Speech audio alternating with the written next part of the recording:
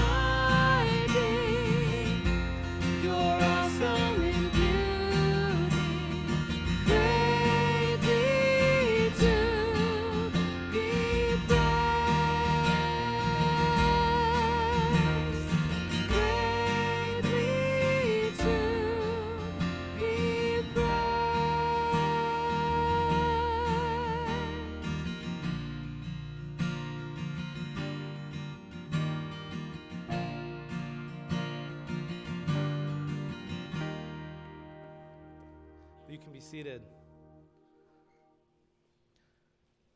And what a joy it is to be gathered here again with our church family to worship our great God. And please remember to grab a communion cup if you didn't from one of the tables in the back. And we invite you to drink the cup and eat the bread with us this morning if you're a follower of Jesus Christ. If you're not a follower of Christ, or you have unrepentant sin in your life, or if you're under church discipline from this church or another church, we do ask that you would refrain from partaking in communion with us. But please, watch and listen as we unpack the truth about our Lord and Savior, Jesus Christ, the one who can save your soul.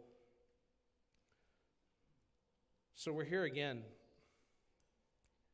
You've pulled those dress shoes out of the closet, put the crock pot on low, loaded the kids in the minivan, or the passenger van. You know who you are. It's another Sunday at church.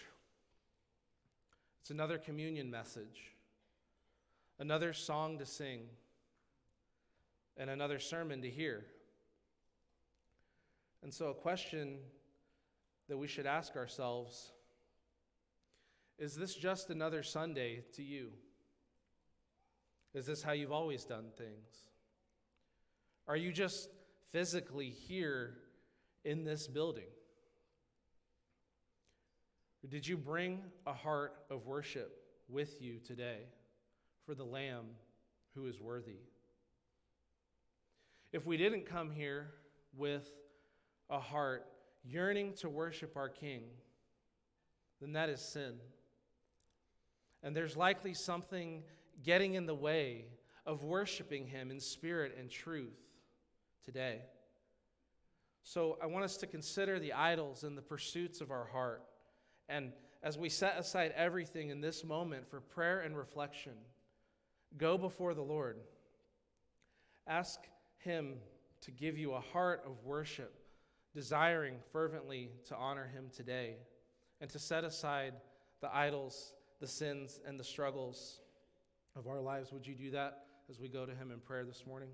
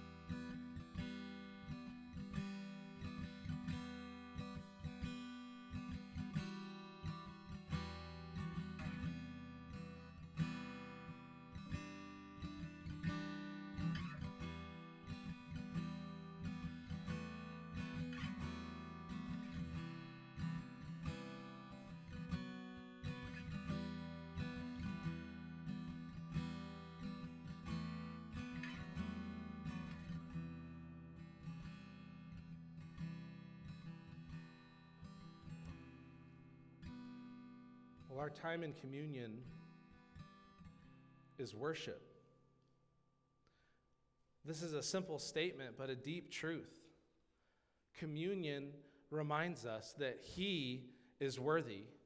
And without the death of God's Son upon the cross, we are not. We can never have a right relationship and peace with God apart from the atoning work of his Son. And it is because of Jesus that we worship him. We worship him in communion, remembering his blood shed and his body broken that satisfied the wrath of the Father and made propitiation for us. Consider the magnificent Savior that we worship this morning. From these words of Scripture, 1 Peter 1, 3-9 says, "Blessed be the God and Father of our Lord Jesus Christ. According to his great mercy, he has caused us to be born again to a living hope through the resurrection of Jesus Christ from the dead, to an inheritance that is imperishable, undefiled, and unfading, kept in heaven for you, who by God's power are being guarded through faith for salvation ready to be revealed in the last time. In this you rejoice, though now for a little while, if necessary, you have been grieved by various trials, so that the tested genuineness of your faith, more precious than gold that perishes, though it is tested by fire, may be found to result in praise and glory and honor at the revelation of Jesus Christ. Though you've not seen him, you love him. Though you do not now see him, you believe in him, and rejoice with joy that is inexpressible and filled with glory, obtaining the outcome of your faith, the salvation of your souls. This is worship. This is a right heart of worship before our great Savior. These are the words of a man who knows that Christ has saved him. Considering this passage, we have to ask ourselves, is this the way that we worship? You're born again to a living hope, and the world doesn't have this hope. So worship him in communion today. Don't just go through the motions. If we didn't come here to worship the King this morning, then why are we here? Our trials and our pains on this earth pale in comparison to the pains of our Savior. Yet he bore our sin on the cross and was resurrected. So rejoice this morning with a joy that is inexpressible. Our salvation has been secured by the King of Kings. Hebrews 12:28 and 29 says, "Therefore, let us be grateful for receiving a kingdom that cannot be shaken, and thus let us offer to God acceptable worship with reverence and awe, for our God is a consuming fire." You can go ahead and take the wrappers off of your cups. And I'd like to ask our deacon, Jonathan Slavin, if you'd pray for the bread before we eat. Oh Lord, you are the almighty creator and ruler of this universe, yet you humbled yourself and allowed yourself to be horrifically tortured and your body beaten beyond recognition. The fact that the Creator allowed his creation that can't even survive in the presence of his glory, to carry out such a horrific atrocity is on our behalf for us is incredibly humbling and leaves me speechless. Thank you for loving us that much. I love you more than anything. Amen. And Jesus said, "This is my body, which is for you, and do this in remembrance of me." Let's eat together. And I'd like to ask our deacon, Greg Allen, if you'd pray before we drink.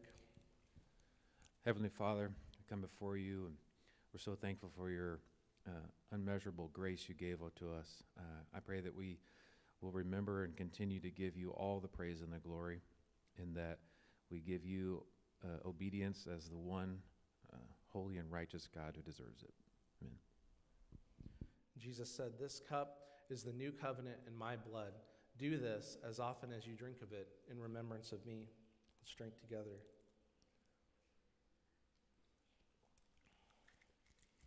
And you can stand as we continue worshiping.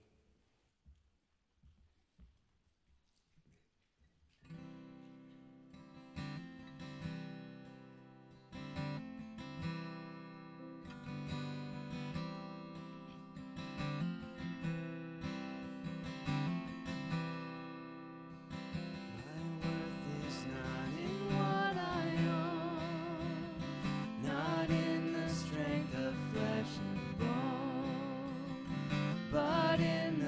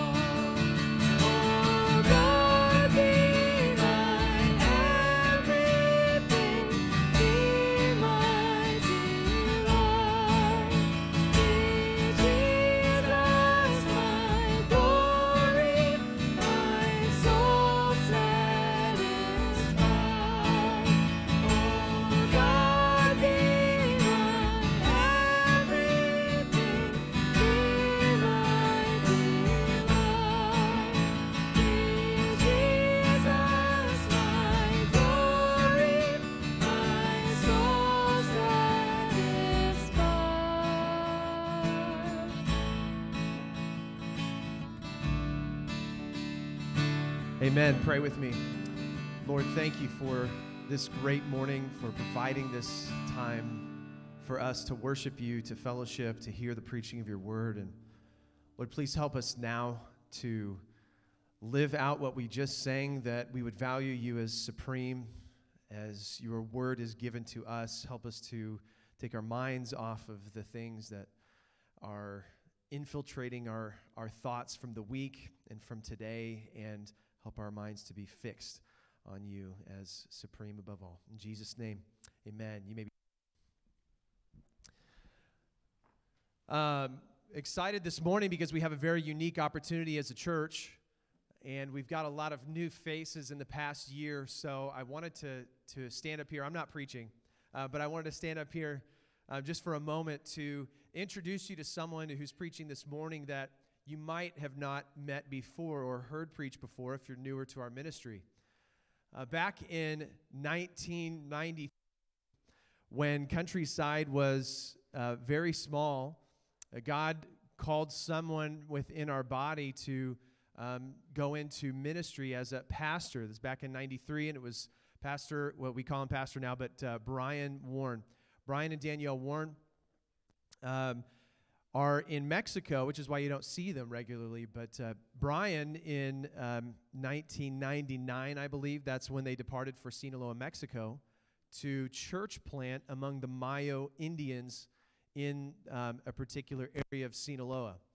And if you pay attention to anything that's in the news at all, or anything that goes on related to the drug trade and things like that, Sinaloa is at the heart of all of it. And so Pastor Brian and Danielle are very active in their church community there, and a church that is growing and thriving. They're in a small, dusty town of Mochicawi. But Brian is also involved in training up leaders and future pastors among young men from Mexico and Peru and other Latin American countries. So he's very involved as a leader of leaders. And we're very blessed this morning to have Brian. You can come. We're very blessed to have him as they're back for a short time to have him come preach the word to us. So that's a little bit of a snapshot. But if you've not met Pastor Brian, we encourage you to meet him afterwards. But you probably want me to stop talking about you so you can talk about the text. Thank you, brother. Yeah.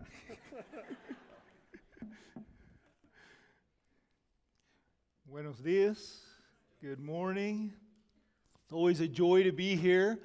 A joy to be back, and I love to get to stand in this pulpit and just look out for a moment and see our growing Countryside family. I like to see faces of those that we've known for so long, those that we're getting to know, and many of you that we have yet to meet. And I know that for some of you, you're back there in the overflow room, and I just wish they could put a camera back there and a screen up here so I could see your faces as well. But thank you for serving our body and using that so that more can come and hear the Word of God. Well, as Pastor Michael mentioned, we're here for a brief time. I'm actually leaving Tuesday to travel to Honduras for a week of ministry if Hurricane Julia doesn't wreak havoc on travel, so you can be praying for that. I got a little text this morning from the airline warning me that things may change, but the Lord has plans for us there, so if you'd pray for that. And over these past few years, we have been involved not only in the local church pastoral ministry, but it's been a joy to have men from Mexico and Honduras come and train with us and then be sent out to plant churches in 2 other states in Mexico as well as in different locations in Peru. And so that's been a joy of ministry at this stage, to be involved in equipping men for church planting and then to shepherd their families and walk with them as they begin to see the reproduction of churches take place. And I know here at Countryside we're seeing the same. We have young men of God who are preparing to become missions-minded local church pastors and church planting missionary pastors. So I want to revisit a passage with you this morning that will help us as we consider each of our roles in the area of preparing men of God who are being called to pastor and plant churches. So With my desire to preach Christ this morning and His gospel, I want to help us consider the ministry of missions, and we'll be focusing on a passage of Scripture from the Apostle Paul's magnificent treatise on the gospel known as Paul's letter to the Romans. Romans chapter 1, beginning in the first verse. Paul, a servant of Christ Jesus, called to be an apostle, set apart for the gospel of God, which He promised beforehand through His prophets in the Holy Scriptures, concerning His Son, who was descended from David according to the flesh, and declared to be the Son of God in power, according to the Spirit of holiness, by His resurrection from the dead, Jesus Christ our Lord, through whom we have received grace and apostleship, to bring about the obedience of faith for the sake of His name among the nations, including you who are called to belong to Jesus Christ. Father, we thank You for the opportunity that we have to open Your word and allow Your Spirit, the Spirit of holiness, to minister the word that He inspired to us this morning. I ask that You would open our hearts and minds and remove distractions from us so that Your Spirit can encourage and exhort as You wish. Pray also for those that may be here that have yet to come to see Jesus as He truly is, revealed from His word. So, Lord, we just pray that You would work the miracle of salvation in their lives, that You would open blinded eyes to see Jesus as they have spiritually deaf ears open to hear the word of God proclaimed. And Lord, I pray that You in a special way would help me, assist me as I proclaim Your word in this English language, which is not so common for me to preach in, that I wouldn't stumble over the words and cause any confusion for those that need to hear Your word clearly proclaimed. And we give You the glory in Jesus' name. Amen. Well, this is the gospel. It is the gospel of Jesus Christ that we find at the very heart of this ministry known as missions. Missions involves proclaiming the gospel in order that the Spirit of God might use the message to bring people from every tribe and every tongue into obedience for the purpose of exalting Jesus Christ our Lord. Missions is at the very core of a ministry that includes evangelism and discipleship, which seeks to see the reproduction of solid Christ-exalting local churches. We see this in the Great Commission of our Lord, given to us first to His disciples and then continued throughout the church age. Matthew 28, 18 through 20, verses very familiar to most of us. And Jesus came and said to them, "All authority in heaven and on earth has been given to me. Go therefore and make disciples of all nations, baptizing them in the name of the Father and the Son and the Holy Spirit, teaching them to observe all that I have commanded you. And behold, I am with you always to the end of the age." By the authority of Christ, we are to make disciples of Jesus. Through the proclamation of the gospel and the ongoing teaching of His word, those who were once spiritually dead in their trespasses and sin are granted spiritual life in Christ. And then they identify publicly with Christ as Christ's disciples through baptism, and go on to learn and obey His will as it is taught from His word. And since baptism is given as an ordinance of the local church, we understand that the Great Commission of our Lord involves the reproduction of Bible teaching, Christ exalting, believer edifying, and lost evangelizing, disciple making local churches. We at Countryside have chosen to devote ourselves to the mission of training up, sending out, and then supporting church planting pastors in order that local churches can be established in obedience to the commission of our Lord.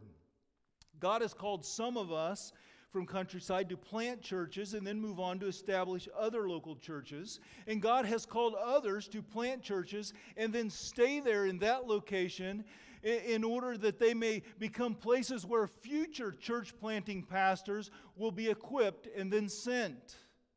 This church was established by Pastor Mike's ministry as a missionary church planter, used of the Lord to establish in the establishment of Countryside as a local church. This body right here, where the Lord has equipped and is still equipping church planting missionary pastors for the reproduction ministry of the local church. So this morning, I'd like us to look at this text of Romans chapter 1, the first 6 verses, through the missionary lens of the Apostle Paul as a model missionary church planter. My hope is that we will be encouraged and challenged together by our Lord concerning the role that each of us has been called to in carrying out our parts of obedience by faith to the Great Commission of Jesus. This is a message about Christ and His gospel, because central to everything in the ministry of missions is Jesus Christ and His gospel. So as we look at the centrality of the gospel message, which is found at the heart of missions, here in verse 1, our text first speaks to us concerning the messenger in missions. Paul, a servant of Christ Jesus, called to be an apostle, set apart for the gospel of God. The messenger in missions. As we read through the missionary journeys of the Apostle Paul in the book of Acts, and as we read his Spirit-inspired letters to the churches, it is obvious that Paul is, in fact, a great example of what it is to be a missionary church planter. But even as we learn from his example and from his apostolic teaching, it is important to remember it is not Paul who is to be our ultimate example. Paul is not looking to make others into merely followers of Paul, but rather followers of Jesus Christ. In his first letter to the Corinthian church, Paul sharply rebuked, scolded those who found their identity in being followers of Paul and not servants of our Lord. 1 Corinthians 1:13, he says, "Is Christ divided? Was Paul crucified for you? Or were you baptized in the name of Paul?" And the answer is, of course, absolutely not. And yet later in chapter 11, Paul said to the Corinthians, "Be imitators of me as I am of Christ." Only as followers of Christ are we called to follow his example. The issue is not merely be like Paul. We are to be like Jesus. And that happens through the transformation of lives by the power of the gospel, which conforms us into the image of Christ. Understanding that, however, there are some great things we can learn from Paul's ministry as a follower of Jesus, written here in chapter 1, verse 1 of Romans. Paul, a servant of Christ Jesus, called to be an apostle, set apart for the gospel of God. So there's 3 things that I want us to observe together in this verse as we consider, as we look at the messenger in missions. Paul starts out his letter briefly, pretty much giving us his standard greeting from Paul to the church, grace and peace to all of you. Now we see that in Romans like in other places, but to catch it we need to combine verse 1 with verse 7. Paul, to all those in Rome who are loved by God and called to be saints, grace to you and peace from God our Father and Lord Jesus Christ. But here in this letter to the Romans, after stating his name, Paul goes on in verses 1 through 6 to describe himself and the ministry of the gospel to which he has been called. And it is in this almost parenthetical phrase-like description tucked away in the middle of his greeting that we'll be focusing our attention on this morning. What are the 3 descriptions that Paul uses of himself that help us understand the man who is called to be a messenger in missions? This is Paul, a servant of Christ Jesus, called to be an apostle, set apart for the gospel of God. This messenger in missions is first of all submissive to the master. He is submissive to the master. He is a servant of Christ Jesus. The term translated here as servant, sometimes translated as bond servant, could actually be translated as well as slave. We who were once prisoners, once enslaved to sin, have been set free from the bondage of sin to now serve a new master. We are now free in Christ, but not free to live for ourselves, but rather free from our sinful desires of the flesh and transferred into the kingdom, from the kingdom of darkness into the kingdom of light. No longer enslaved to sin, Romans 6:6. Set free from sin, Romans 6:7. In Romans 6:17, he says, "But thanks be to God that you who were once enslaved of sin have become obedient from the heart to the standard of teaching which you were committed, and having been set free from sin, have become slaves of righteousness." Sin no longer reigns over us because we have a new master to submit to under the lordship of Christ Jesus. Romans 6:22 and 23 says, "But now you have been set free from sin and have become slaves of God. The fruit you get leads to sanctification, and its end, eternal life. For the wages of sin is death, but the free gift of God is eternal life in Christ Jesus our Lord." So the messenger in missions is first of all submissive to the master, and secondly is selected for a mission, called to be an apostle. Now we understand that Paul's specific case, he was called by the resurrected Lord personally on the road to Damascus, and that he was called to be an apostle. He was called to the apostolic office in the more specific sense of the word, referring to those 13 very specific men. That is, the 12 disciples, including Matthias, who was selected to replace Judas Iscariot, and the apostle Paul, who described himself in 1 Corinthians 15:8 as one untimely born, in reference to his calling as an apostle. We understand that there are no longer men being called as apostles in that more specific and technical sense of the word, as it is used here by Paul. He was a called apostle with all the apostolic authority granted to him by the Lord as an apostle, just like the other 12. We are no longer living in the apostolic era of the church age. There are no new apostles, although there are some who claim to be today. But in a more general sense, that term, it can be translated as apostle. It also carries with it the meaning of one who is sent. Someone who has been appointed and sent to carry a message to someone else. Someone who has been sent on a specific mission. And in that more general sense of the word, missionaries are those who are sent by Christ to carry his message. This is the mission, to carry the message of Christ to those who need to hear. So the message in missions is one, the messenger in missions is one who has been selected for a mission. And as we consider the ministry of missions and those men that have been or will be called, selected to serve as messengers of Christ and the gospel in missions, we recognize the importance of sending men who have been called or selected by the Lord for the mission. It is the Lord who calls. When we speak of the Lord calling men into the gospel ministry, we recognize that there is both an internal, more subjective sense of divine calling, as well as an external confirmation of that divine calling. A confirmation of that calling by other mature believers who will recognize the Lord's hand upon his servant. And both are very necessary. So there's a passion for ministry that must first exist. That is the aspiring to be a pastor spoken of in 1 Timothy 3:1. The saying is trustworthy. If anyone aspires to the office of overseer, he desires a noble task. That sense of divine calling provides a necessary passion for proclamation and compassion for people.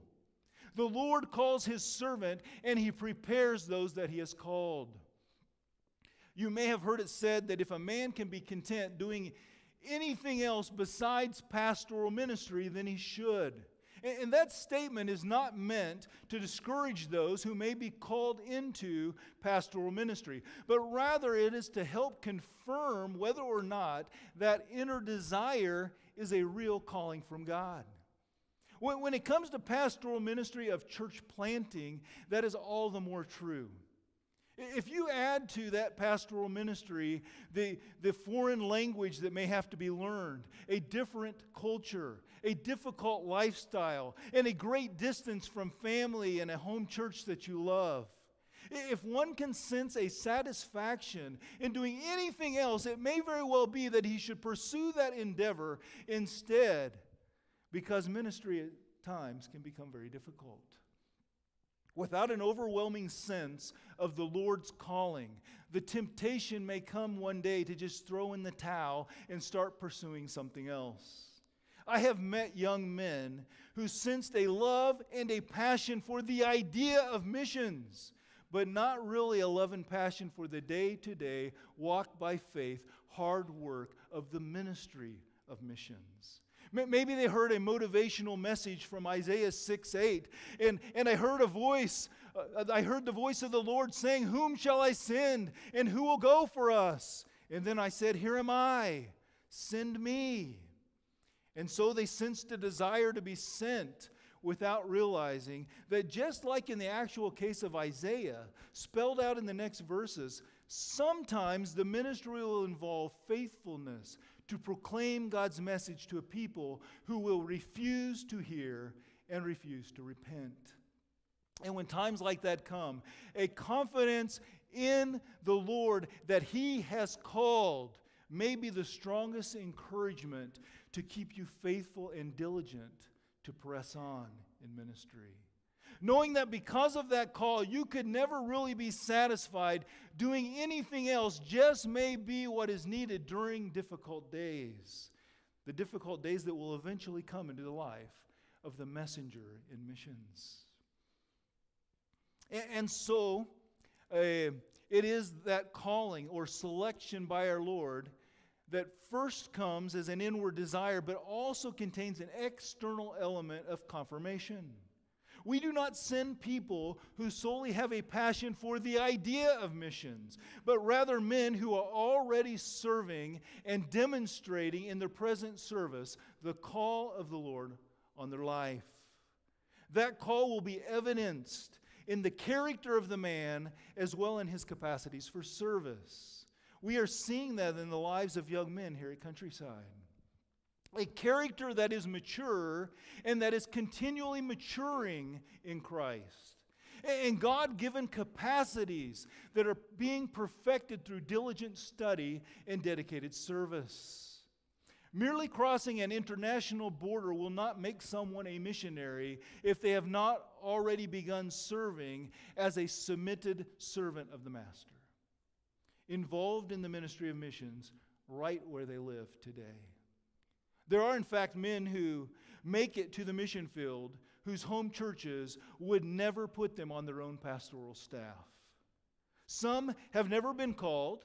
Many are unqualified because they do not meet the spiritual qualifications or possess the ministry capacities set forth in Scripture. But there are others who may be called, but they have never been granted the opportunity to be tested in ministry, where they could receive the kind of training and experience needed before being sent.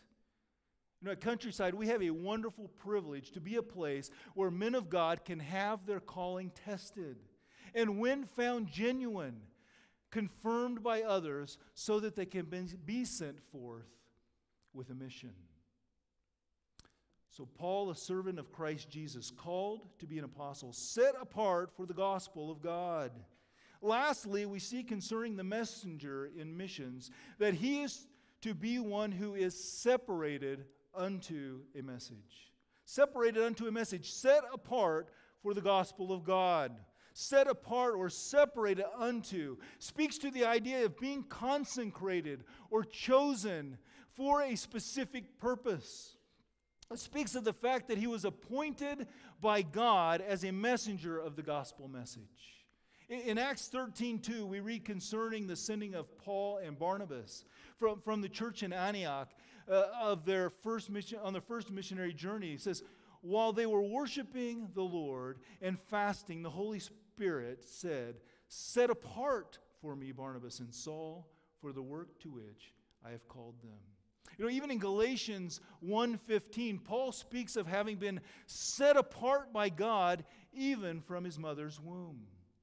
Now, being set apart from birth, although called by God, there was much that the Lord had to still do in his life before he would become the man of God that he needed to be in order to proclaim the message for which he had been separated unto by the Lord.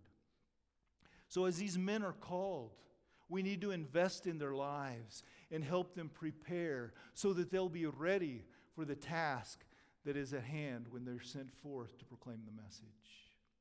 So in verse 1, we've seen the messenger in missions. He is one who is to be submissive. He is one who is submissive to the master, selected for a mission, and separated unto a message. Before we move on to the next point, I just want to give you a brief challenge. The Lord has given us, as a body, a tremendous opportunity to be involved in the lives of men who are presently sensing a call to serve as the Lord's messenger in missions, in others who will serve as missions-minded pastors here at home. It is a real blessing granted to us by the Lord to have a handful of men sensing a call to pastoral ministry, and some of those young men sensing a specific burden for church planting in places around the globe that need the message of the gospel. We have young ladies as well willing to accept the challenge to serve as helpful companions to those men who will one day serve in those capacities. So with that privilege also comes a great responsibility. A responsibility has been placed upon our shoulders to invest ourselves in their lives, and to be used to help them in their preparation for future ministry. All of us have a role in that process, as they will need to be further matured in areas of their character and continually developed in their capacities for service. And God may be calling others from among us here as well. And He doesn't only call the young. We often talk about young men being called out for missionary service or pastoral ministry. But He doesn't only call the young. He doesn't only call those who grew up in Christian families. I already had a wife and 2 kids before I even started attending church. When I started sensing a call towards missions, I was told by the pastor in the church where I previously attended that God was a logical God. And that it just was not logical that He might call me to sell my house, quit a good job, move my family, look for a new job or jobs in order to dedicate all of the time and resources needed to study and prepare when there were so many young single guys fresh out of school that could more easily answer that call. Well, praise God that His ways are not our ways. And He often chooses to work in ways that defy human logic in order to glorify His name. If God calls, it will require great sacrifice, diligent preparation, and an ever-growing faith. But let me tell you something. God, our God, He is an ever-faithful God, and you can trust Him. And when the cost of obedience seems very high, just remember that the cost of disobedience is always higher. After the messenger in missions, the next thing I want us to see here as we look at this passage through the missionary lens of the Apostle Paul is the message of missions. We've seen the messenger in missions, now the message of missions. And we see this in the last part of verse 1 on through verse 4. Paul, a servant of Christ Jesus, called to be an apostle, set apart for the gospel of God. This is the message of missions. It is the good news about Jesus Christ, who He is, and what He has done. It is the message that Paul proclaimed in 1 Corinthians 15. Now I would remind you, brothers, of the gospel I preach to you, that Christ died for our sins in accordance with the Scriptures, and that He was buried, and that He was raised on the 3rd day in accordance with the Scriptures. It is the good news about a righteous Savior who died to save unrighteous sinners in order that they might be made righteous in Him, having His righteousness imputed to their accounts. That's what Paul will proceed to explain through 16 chapters of this letter, unpacking the glorious truths and implications concerning the good news of the gospel. So what can we learn about the message of the gospel here in the text before us? There's much we can learn about the gospel here before us. I believe that many Christians lack enthusiasm about sharing the gospel because they really do not have a strong confidence in the power of the gospel. Paul understood the responsibility that we have as believers to proclaim the gospel. We as recipients of God's grace have an obligation to proclaim, to preach the gospel of grace to those who have yet to hear. And Paul held nothing back in proclaiming the gospel because he understood that the power of the gospel is in the message rather than the messenger. If we jump down and are reading to verse 14 of Romans chapter 1, we hear Paul unashamedly declare, I am under obligation, both to Greeks and to barbarians, both to the wise and to the foolish. I am eager to preach the gospel to you who are in Rome. For I am not ashamed of the gospel, for it is the power of God for salvation to everyone who believes, to the Jew first, and also to the Greek. Where did Paul get such confidence? Paul dedicated himself to studying and understanding the depths and the riches of the gospel of our Lord and Savior, Jesus Christ. Paul, a servant of Christ Jesus, called to be an apostle, set apart for the gospel of God. This is the message of missions. It is the gospel. The first thing we notice about the message of missions is its singularity is distinct. It is the gospel of God. The message of missions is not a gospel. It is not some good news. The message of missions is the good news of God. There is an exclusivity to the message of missions. Its singularity is distinct. We live in a day where the message of tolerance has so permeated society that it is becoming unacceptable to boldly declare that it is only through Jesus, the mediator between God and man, that someone can have a right relationship with their Creator. That He and He alone is the way, the truth, and the life. Jesus said in John 14:6, we have His words. Jesus said to him, I am the way, the truth, and the life. No one comes to the Father except through me. There is no other name under heaven but Jesus given among men by which we must be saved. There is but one message of missions. We preach Christ crucified and resurrected. We do not preach a psychologized gospel of self-esteem because man's problem is not that he is a basically good person that feels beat down by outside circumstances, but rather that man is basically rotten to the core, possessing a sin nature, and therefore needs a Savior who has solved the problem of sin. We do not preach a social justice gospel that merely seeks to help the poor and persecuted experience a more comfortable way of life on earth before spending an eternity in hell.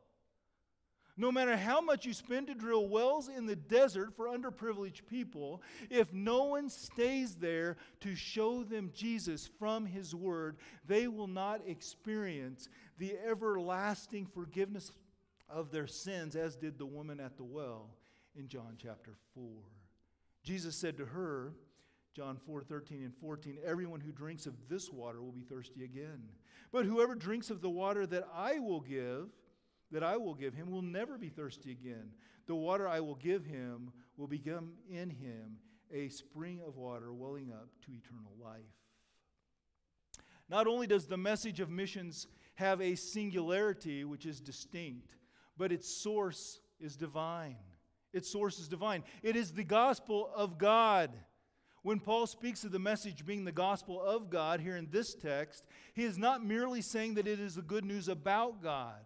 While it is true that the gospel is the good news about God, the point Paul is making here in this message, in this text, is that the good news actually comes from God. To reject the message of the gospel is to reject God. The source of the message of missions is divine. The message does not originate with the one who is sent, but rather with the one who sends. And the message comes from a divine source because at its core, man's problem is spiritual. It is not political. It is not psychological. It is not physical. It is not economic. It is not emotional or educational. Man is spiritually dead, needing spiritual regeneration. He must be born from above. He needs the message whose source is divine.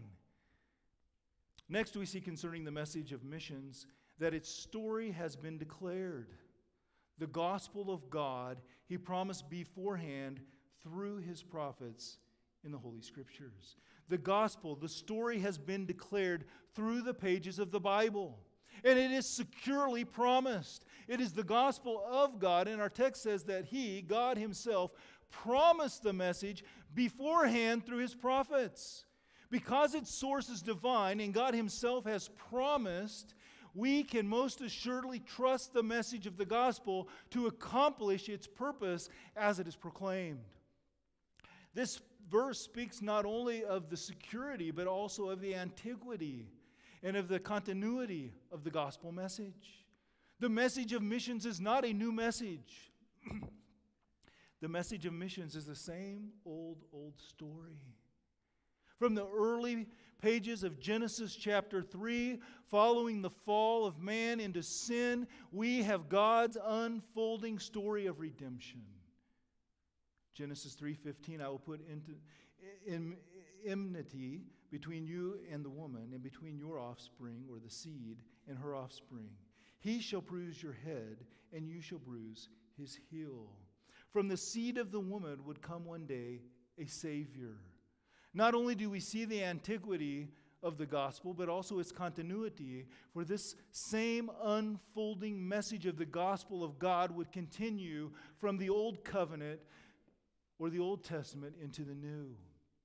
There was not one gospel message for the Old Testament people and another for the people of the New Testament. I hear this sometimes from Christians who think that the Old Testament people of Israel were saved by works, but now in the New Testament, church age, we are saved by grace. As if God had some plan to save sinners by works, and oops, that plan failed, so now we'll move on to plan B.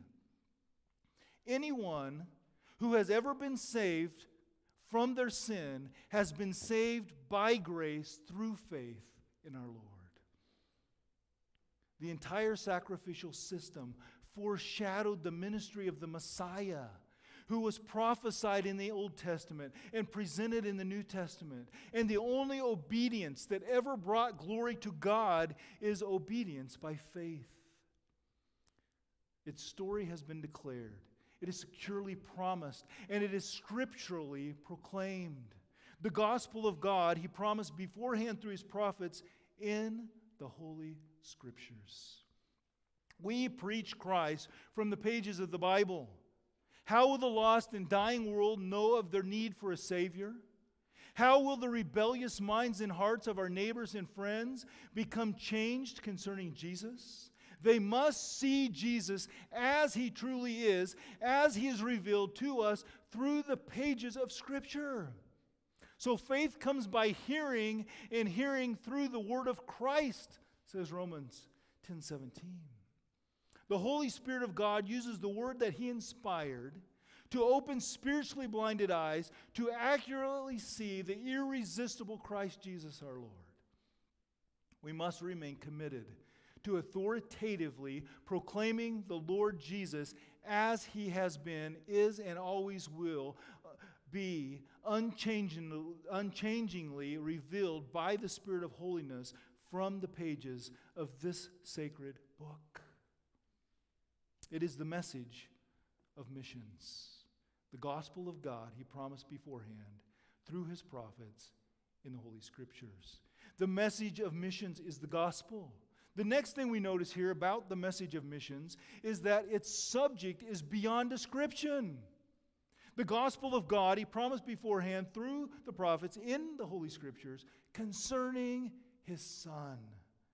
the gospel of God concerning his Son. Its subject is beyond description. Will you let that sink in for a moment? Concerning his Son. Central to the gospel message of missions is Jesus Christ our Lord. It's all about Jesus. The gospel is not some plan, but a person. Jesus, the God-man, the divine creator God who took on human flesh of his creation in order that he might live a sinless life and die a sacrificial death in order to pay the penalty for the sin of those who would come to trust in him. We use words like amazing, magnificent, and glorious, but the truth is that he is far too wonderful to describe and too more marvelous than we can really fully grasp with our minds. The message of missions is the gospel whose source is God, concerning his Son who was descended from David according to the flesh and was declared to be the Son of God in power according to the Spirit of holiness by his resurrection from the dead, Jesus Christ our Lord. 100% God and 100% man. Concerning his sonship, Son of God and Son of David. Eternal Son of the living God who was born in the city of David. For unto you is born this day in the city of David a Savior who is Christ the Lord. Time won't allow us to unpack all of the glorious significance of these two great declarations concerning Jesus, the subject and the substance of the gospel. But let me say that they both touch on both his humanity and his deity as our Lord. First, his humanity. As to his earthly life and sonship, he is descended from David according to the flesh. He is, in fact, the promised Messiah that came according to the lineage of David.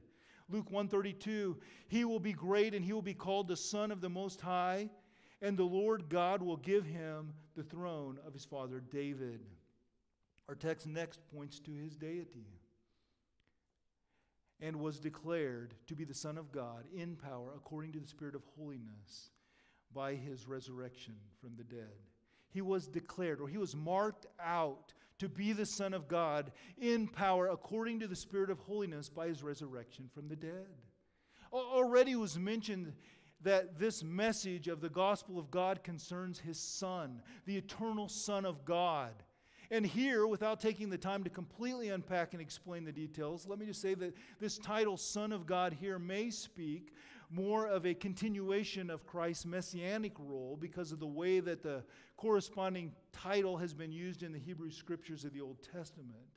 But having said that, just as Christ's coming as the son or the seed of David according to the flesh or pertaining to his earthly ministry spoke of his humanity, emphasizing the incarnation of the Son, his being marked out as the Son of God, even with that title referring again to his messianic position, the phrase in power according to the Spirit of holiness by his resurrection from the dead most definitely speaks to his deity, the deity of Christ, as one whose name is highly exalted above all names by the Father.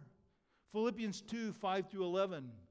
Speaking of the incarnation and the exaltation of Jesus, ends with this. It says, and being found in human form, he humbled himself by becoming obedient to the point of death, even death on a cross. Therefore, God has highly exalted him and bestowed on him the name which is above every name. This is the message of missions. He is the subject and the substance of the gospel. We proclaim him, God in human flesh, exalted on high. We must exalt and proclaim Jesus. So let me ask you, are you doing that? Are you proclaiming Jesus? Are you proclaiming the gospel of our Lord? You know, I hear folks sometimes talk about how great it is that they were able to get a little God talk into their conversations. And of course, we need to talk about God. But sometimes it seems that Christians can feel really satisfied if they can just muster up enough courage to slip in a little statement like, God is good, or thank God. Thank God it didn't rain out the baseball game. And while it's great and we should acknowledge God's goodness and be ever thankful for all that He does, we do need to realize that most of our coworkers and our neighbors, simply hearing the mention of God slipped into conversation, casual conversation, likely will not be cause to truly reflect upon the God who sovereignly created and sustains the world in which we live. It probably won't point them to truth any more than hearing themselves or others slip the word God into their speech, followed by a cuss word coming out of their mouths in times of frustration. I live in a culture where you constantly hear phrases like Dios te bendiga, God bless you, meaning nothing more than have a great day.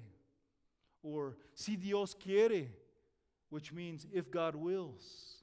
But that phrase has become so much a part of the common culture that you will hear it roll off the tongue of people who would never acknowledge the Lord's actual sovereign control over all things through His acts of providence. I guess you could say it's kind of like ungodly politicians saying, God bless America. That kind of God talk seldom offends, because so many use the words without any real acknowledgement of the one true living God.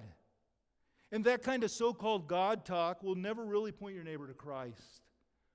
We need to be willing to openly talk to others about Jesus, our Lord. Does talking to others about Jesus make you feel a little squeamish?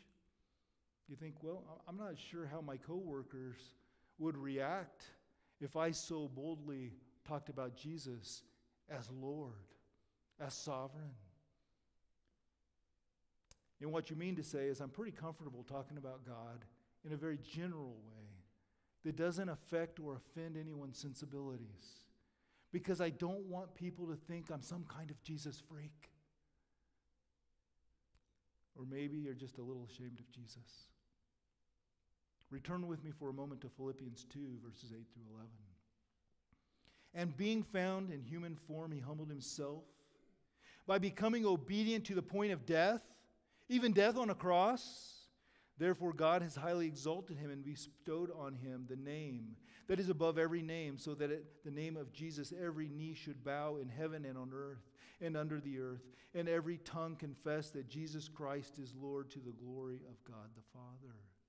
Those you talk to will either come to exalt the name of Jesus as fellow worshipers of our King, or they will one day acknowledge Him as their rightful judge at the great white throne judgment, when they hear the reading of their sentence of death before being thrown into the lake of fire.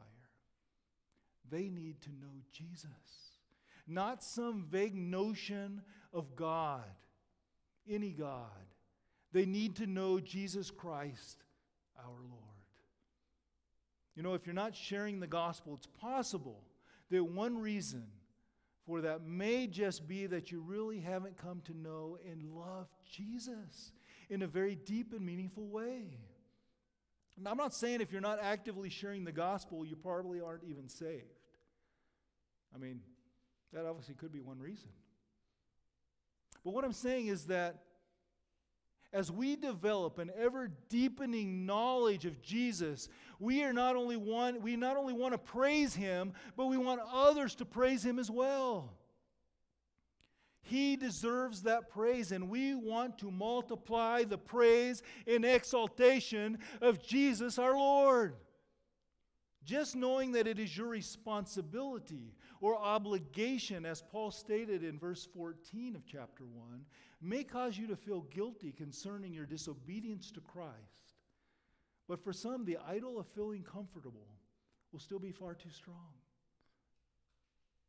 But when you repent of your comfort worship and experience the grace-filled forgiveness of the Lord, that will motivate you to share Jesus. Being deeply in love with Jesus and having a relationship that continues to grow day by day, because you spend time getting to know Him better, and He is revealed here in His Word, so you spend time in His Word walking with Jesus. that growing desire, that wanting Him to be worshiped by others, that just may be what you need to get past slipping a little God talk into your conversation and start telling others about Jesus. Talking about the gospel of God concerning His Son, the God-man, the mediator, reconciling man to his Maker. This is the message of missions. Its subject is beyond description. Now, we've talked about His humanity, His deity. Let's take a little deeper dive and look just briefly at what our text indicates about His identity. While so infinite that we cannot fully describe Him, we are given here in our text three words that will help us grasp a little more concerning the person who we are to proclaim. His identity, the gospel of God concerning His Son, Jesus Christ, our Lord. Jesus, Savior, the Lord who is salvation.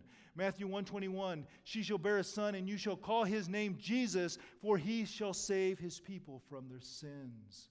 Christ, Spirit-anointed one, the long-awaited promised Messiah, empowered by the anointing of the Holy Spirit from on high. Lord, sovereign, one who exercises supernatural authority over everything. This has been the confession of believers throughout the ages. Jesus is Lord. Our Lord reigns.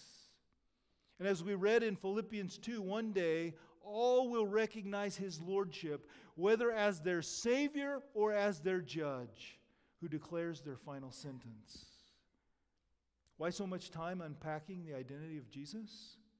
Because the more you know Jesus, the more you will desire that others know Him too. The more you worship Jesus, the more you will want others to worship Jesus as Lord. So open your Bibles and spend time with Jesus.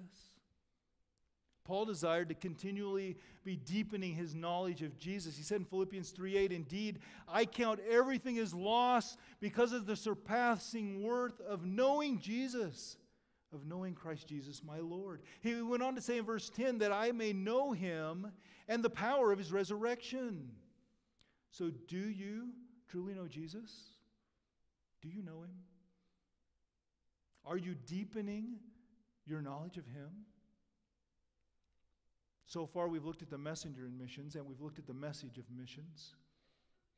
Now let us consider the mission of missions. The mission of missions, verses 5 through 6. The gospel of God concerning His Son, Jesus Christ our Lord, through whom we have received grace and apostleship to bring about the obedience of faith for the sake of His name among the nations, including you who are called to belong to Jesus Christ. There are 5 things here in this text that I want us to see concerning the mission of missions. And I said 5, so they're thinking, okay, we've got to go pretty fast. The first thing is the provision for the mission, through whom we have received grace and apostleship. The mission of missions is all by grace. We are saved by grace and we serve by grace. By God's grace, we are empowered to proclaim the message which can only be received by grace. Grace upon grace upon grace. And what a blessed privilege it is to have the opportunity to graciously given to us to proclaim the gospel. To be channels of God's grace given to us to proclaim the gospel to others so that they can experience God's grace. So the provision of the mission is God's grace. Our text says, through whom we have received grace and apostleship. Again, we understand here that Paul and the 12 are the only ones who by God's grace were called to the apostolic office and empowered with apostolic gifts. But in a more general sense of the word, we too are the ones who are sent as messengers to proclaim the message of Christ, who is the subject and substance of the gospel. Jesus Christ, God who took on human flesh, born of a virgin, lived a sinless life, died a sacrificial death, paid for the sins of the chosen, rose from the grave, and ascended on high. Do you know the message? Are you serving as His messenger? Next, we see the pursuit of the mission to bring about the obedience of faith. The pursuit of the mission. In one sense, there is an invitation associated with the gospel. We are invited to come. Jesus said in Matthew 11:28, "Come to me, all who labor and are heavy laden, and I will give you rest." The gospel is offered freely, but there's also an expectation that you should respond. Yes, there is an aspect of invitation, yet in the presentation of the gospel, it is also much more than an invitation. The message of the gospel is presented in the imperative. We are told to come. There is a command concerning the message. It is the demand of the gospel. By grace, we are sent to bring about the obedience of faith. We pursue men and women, boys and girls, with the gospel. We are called to proclaim a compelling message. As you can read in Mark 1:14 and 15, Jesus was proclaiming the gospel of God, saying, "Repent and believe the gospel." And when the Lord says that we should do something, the required response is obedience by faith. Where there is no obedience, there is no faith. Faith involves an act of the will, actively placing your faith in Jesus, trusting Him with your life, and submitting to His lordship. There is a transfer of allegiance. There is a change of masters. No longer enslaved to sin and serving self, but now free to serve the Lord Jesus Christ. In chapter 6 of Romans, in the flow of Paul's argument for the righteousness of God in saving unrighteous sinners because of what Christ has done, he speaks of this change of allegiance to a new master. Verse 16 of Romans 6, he says, "Do you not know," as to say, can you not draw this obvious conclusion? Do you not know that if you present yourselves to anyone as obedient slaves, you are slaves of the one whom you obey, either of sin, which leads to death, or of obedience, which leads to righteousness? But thanks be to God that you who were once slaves to sin have become obedient from the heart to the standard of teaching to which you were committed. So the question must be, who is your master? Are you a slave to sin or of the Master, of the Savior? Are you not really sure? Well, let me help you to discover the answer to that question with another question. Who do you obey? Are you someone who was once a slave to sin, but now have become someone who is obedient from the heart to the standard of teaching found here in the Word of Christ? What is your response to Jesus? Do you obey His word and submit to His will? Who is your master? Are you willing to submit to the lordship of Jesus Christ? So what is the specific pursuit of the mission of missions? To bring about the obedience of faith. Next, we see the purpose of the mission of missions. The purpose of the mission of missions. Above all else, why do we do what we do?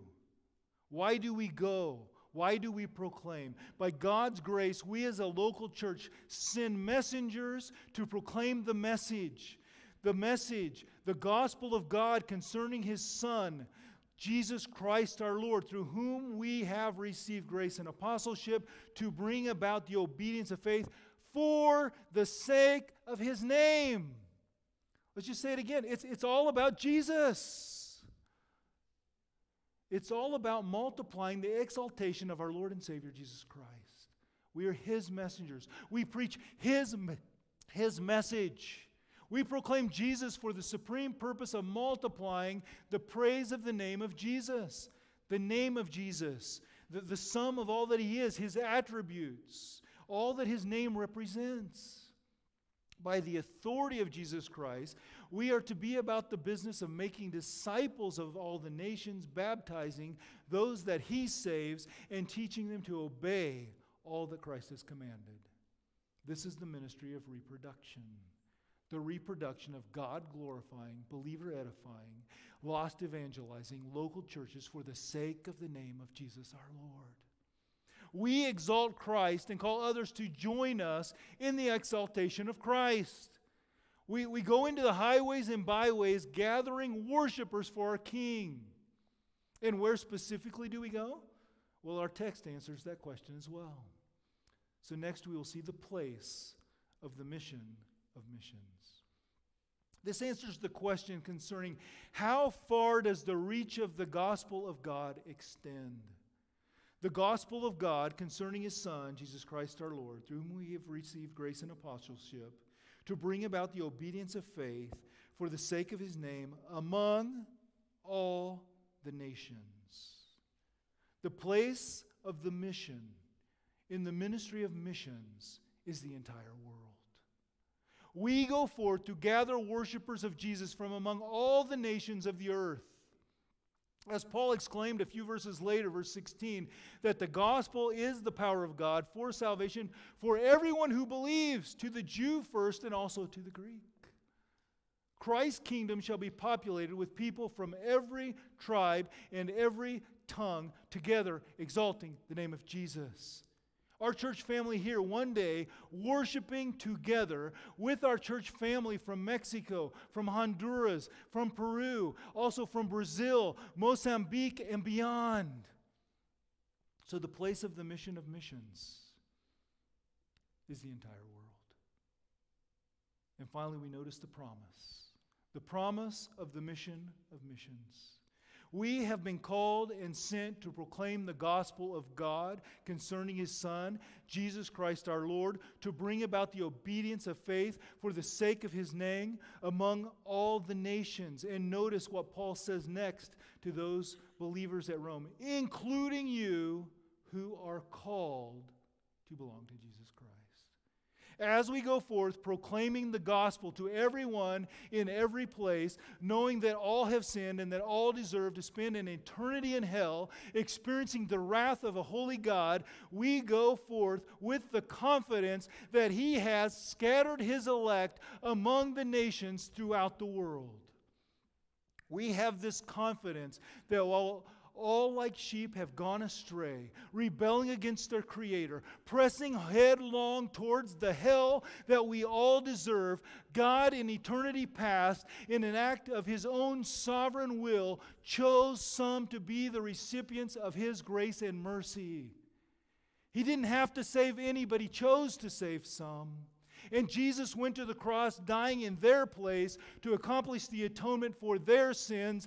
And all who were chosen by the Father and given to the Son to be His inheritance will, by the power of the Holy Spirit, be brought to faith in our Lord and Savior Jesus Christ. God has guaranteed the success of the mission. And God always keeps His word. This is the promise of the mission of missions. As did Jesus before us, we freely preach the gospel, calling upon all men to repent and believe, knowing with full confidence that there is also an effectual call of the gospel which will triumph in the hearts of those for which it was intended.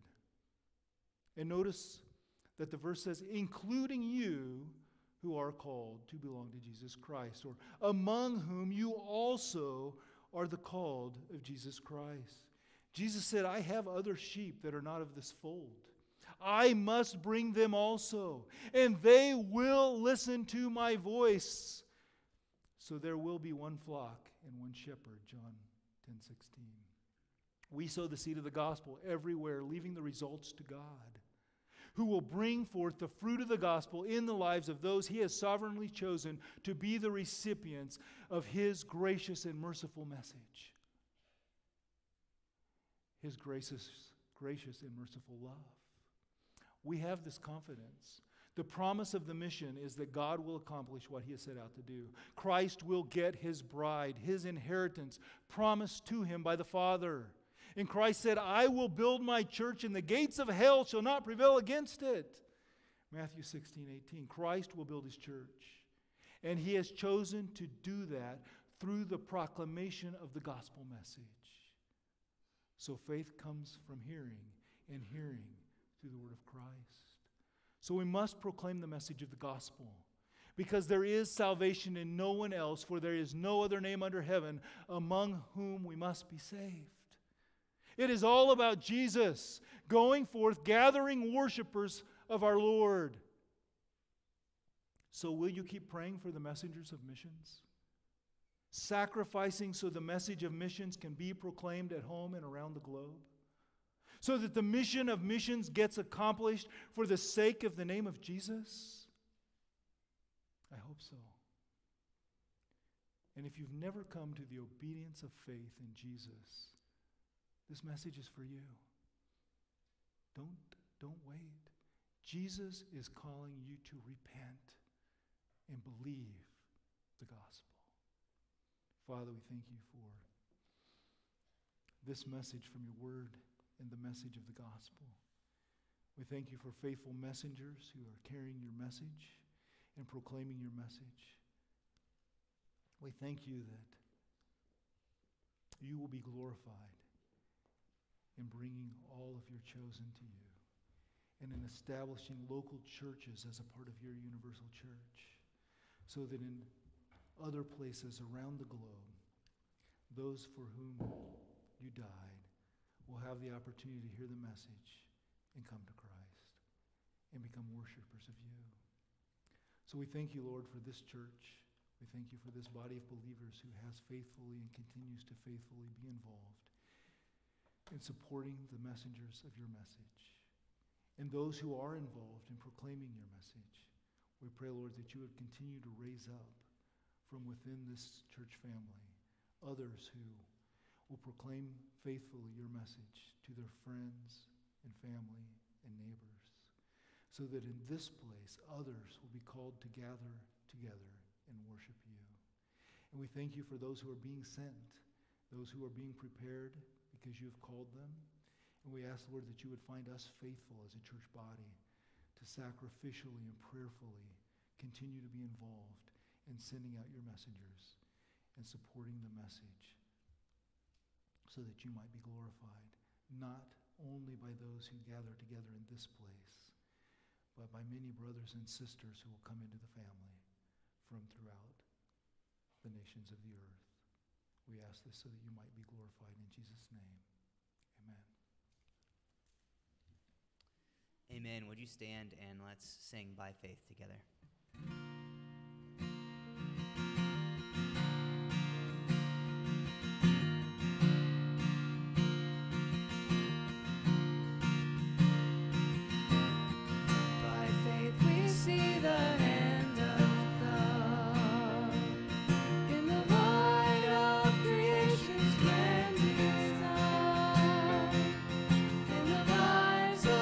Those who prove his faithfulness.